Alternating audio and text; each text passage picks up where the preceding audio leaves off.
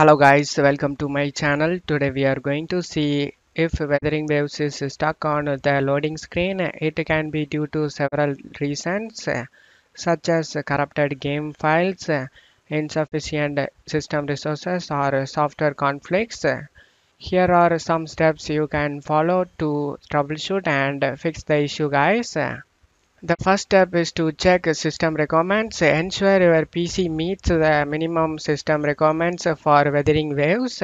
You just need to visit the official Wuthering Waves site or game documentation for the minimum and recommended system requirements. You just need to visit it, system requirements and file size. Scroll down. You need to compare these requirements with your system specifications. And make sure you have recommended device requirements. The second step is to update graphics drivers. Outdated or corrupted graphics drivers can cause loading issues. To update that, you just need to open the GeForce experience. For AMD users, open the AMD software.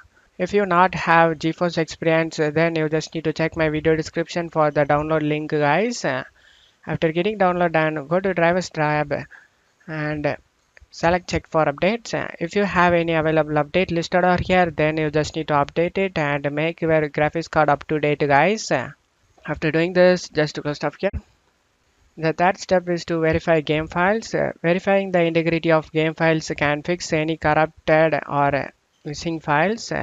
To verify that, you just need to open up Epic Games, click on the three dot icon next to Wuthering Waves and select manage. Select the verify files, select verify. Wait for it. After getting verified on, you just need to close it off here.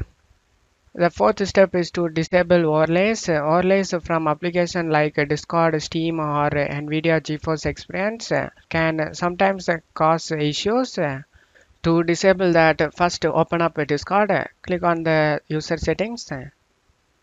On left side, you just need to scroll down to the bottom, select game overlay. You just need to turn off the enable in-game overlay guys. Just to turn it off. After turning off, just to close it off here. The second thing we need to disable in Steam, open up Steam, click on the Steam tab and select settings. Select in-game. Enable the Steam overlay while in game. You just need to turn it off. After that, just to close it off here. The third thing we need to disable in NVIDIA GeForce Experience, open up GeForce Experience and select the setting gear icon. You just need to scroll down. You can able to see the option in-game overlay. You just need to turn it off guys. After turning off, just close it off here. The sixth step is to adjust compatibility settings. Running the game in compatibility mode can sometimes resolve issues. To do this, open up Epic Games, click on the three dot icon next to the Wuthering Waves and select manage. Select the folder icon to open up install location. In here you need to scroll down. Right click on the launcher.exe and select properties.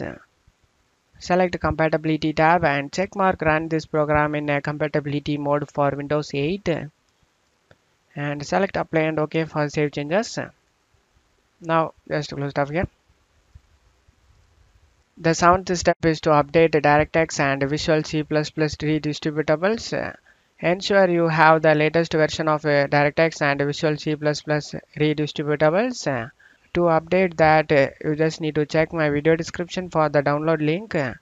Select the download option and download the DirectX, and another one is Microsoft Visual C++. Scroll down. Depending on what type of bit you have, select the link and download it. This is 32-bit link guys, and this is 64-bit link. After getting download done, you just need to install these both application, and after getting installed done, you just need to restart your PC guys. The eighth step is to check firewall and antivirus settings. Ensure your firewall or antivirus is not blocking the game. To check that, you just need to go to search menu and type allow an app through Windows Firewall. Click on open it. Select change settings. Select allow another app. select browse, and you just need to go to local disk C, program files, Epic Games, Wuthering Waves, double click on the launcher.exe and select open, select add. In my case I already added. After adding it,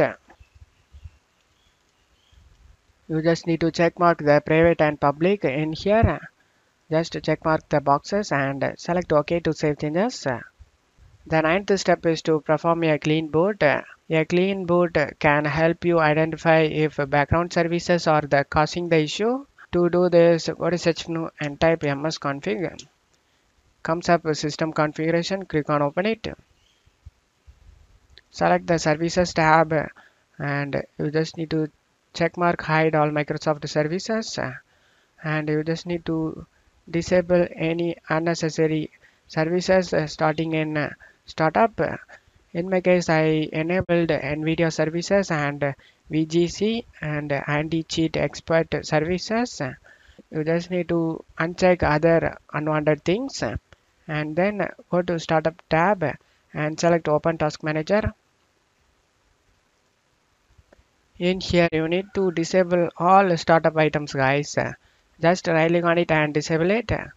After disabling it, just close off here and select apply and OK for save changes, and restart your computer and try launching the game.